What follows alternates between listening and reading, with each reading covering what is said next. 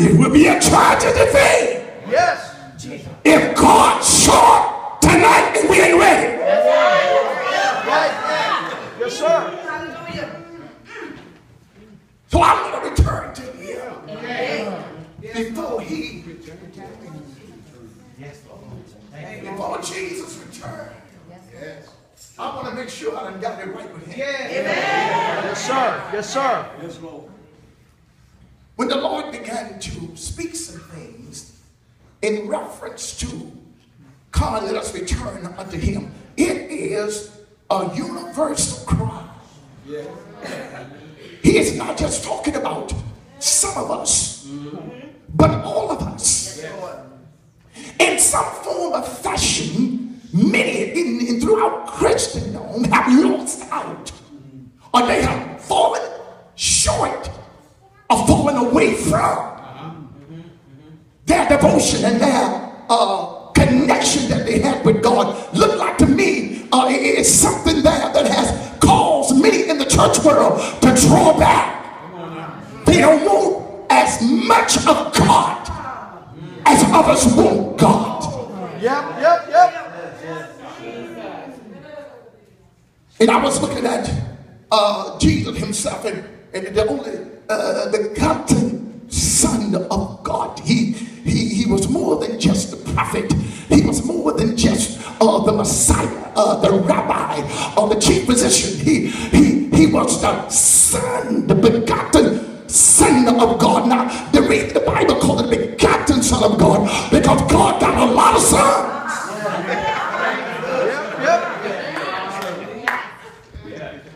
But there is one that God has called the promised Son.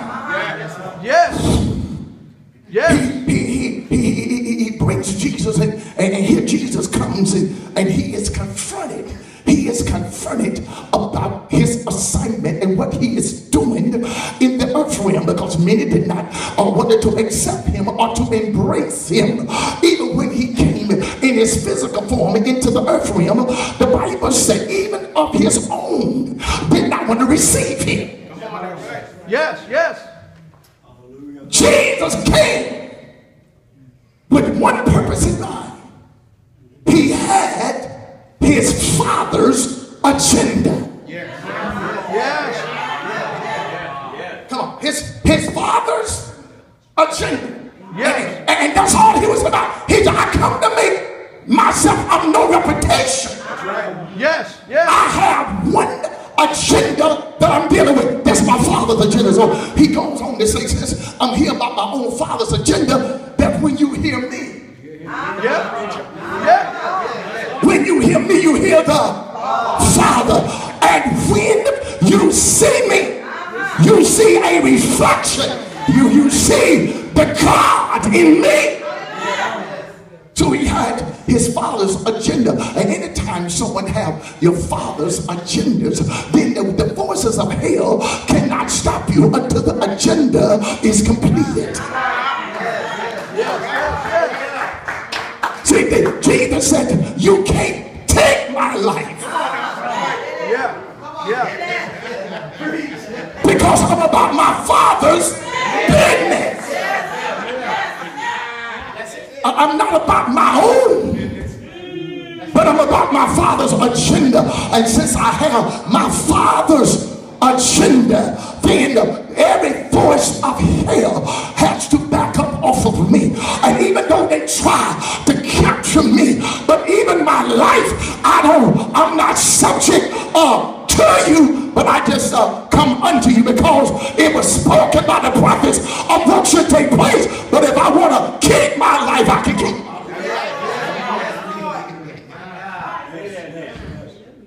And the Bible says that Jesus moved on in life. Great things happened because he was about his Father's agenda. Yes. It is my agenda to be about my Father's business. Many folks may not believe this, but the preacher has a dare responsibility. Yes. Regardless of the opposition and all of that's against the preacher, all that fights the the preacher or that attacks the preacher. The preacher can't fold up and curl up and go under the rock because of the fact he got an attack on his life. The preacher has to be to the point that if I'm about my Father's agenda, then Satan can't take me out of here. Yes. And here is the Lord begin to say, let us return. Let us return unto the Lord. Now, in the old covenant, under the old covenant, it is prophesied by the prophets, Jesus is coming. In the new covenant, it says he's here. Yes. Revelation says he coming again.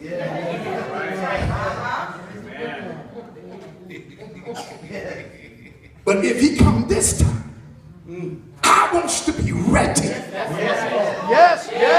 So before he return, I want to return.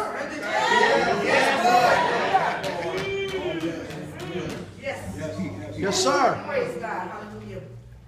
Many folks today are acting as though that Jesus is not going to return. We live our lives as though that it is just a talk. It is just something being said. But he is going to return. Yes, he is. And some of you may not understand this, but this whole thing about the gospel, this whole thing about the things of God in this Bible, this whole thing is all about a wedding. This whole thing is about a wedding. Come on. The bridegroom Yes. is coming back for his bride. And guess what? You need to tell the bride that's sitting by you, I won't be left out here. He's coming back for me. And I'm getting ready to meet him. I'm getting ready to wait for him. I'm going to be ready for him.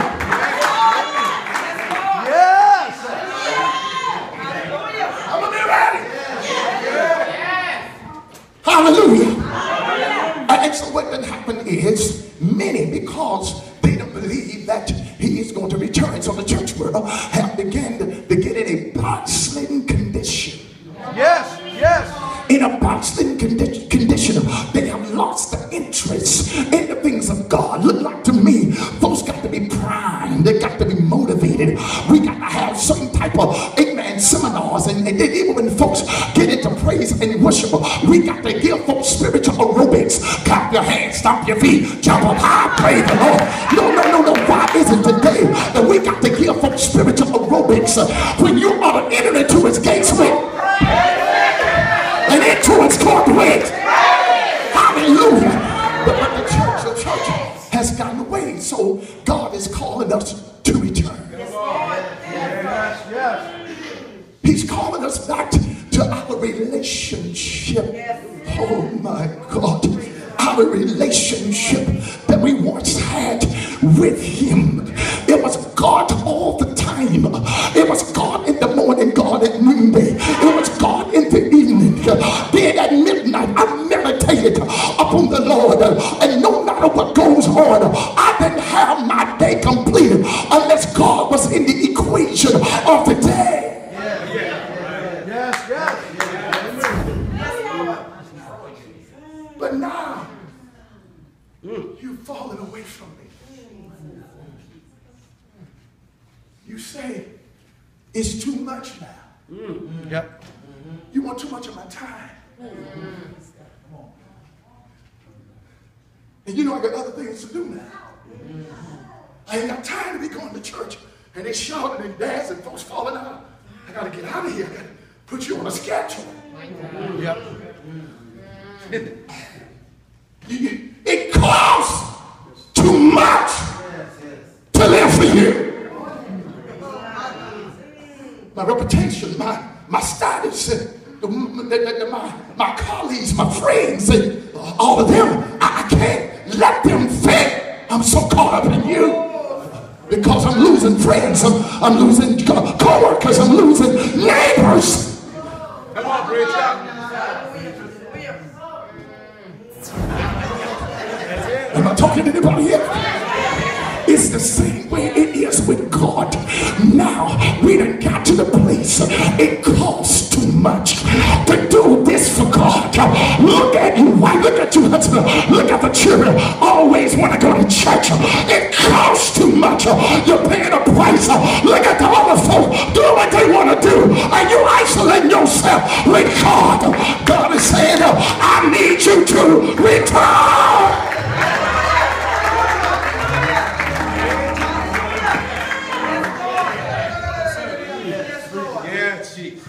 Thank you, Lord.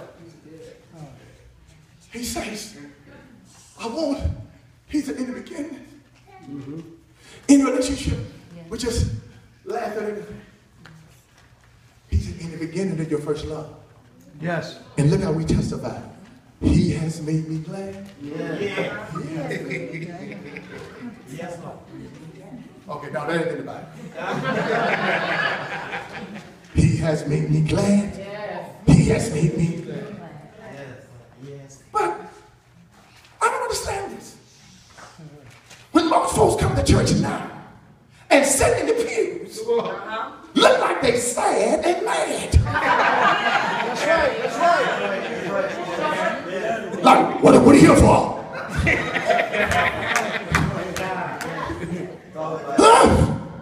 But in the beginning, the relationship that you had, he made you glad. I was glad when they said unto me, let us go into the house of the Lord.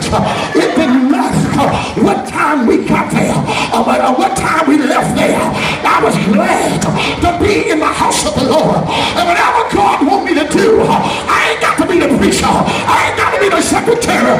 Make me a doorkeeper in the house of God.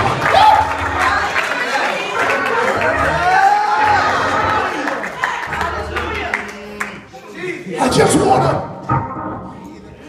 to return. Yes. Hallelujah. And what can separate us? Our favorite episode on television can keep us from church. We got friends coming over and they want to play dominoes, they want to play bingos, they got steak to serve, they got this. But I'm so in love with him that I have to table it for the next time because I got to stay where I am.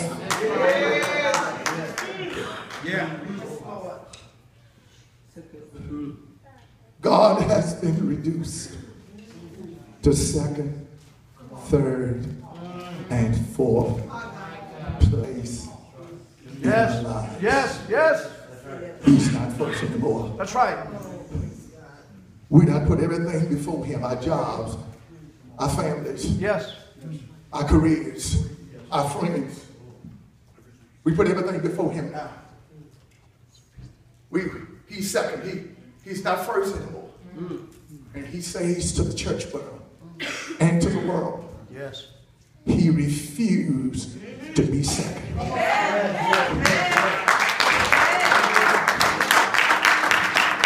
Come on, he refused to be second, third, or fourth. He got to yet be first with us. And we need the church. He says, let us return. Yes. What did happen to the church world?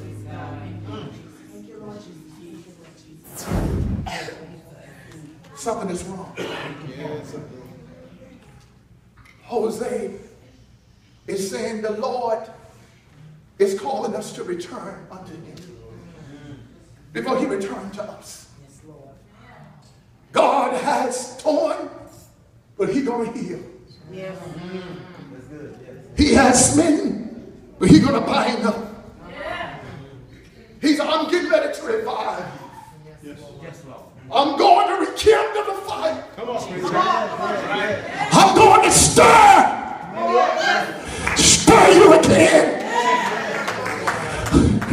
I'm getting ready because the gifts and what I put in you is lying dominant and ain't moving in you no more. Yes, yes. I'm going to revive. Thank you, Lord. I'm going to bring alive again. Yes, yes.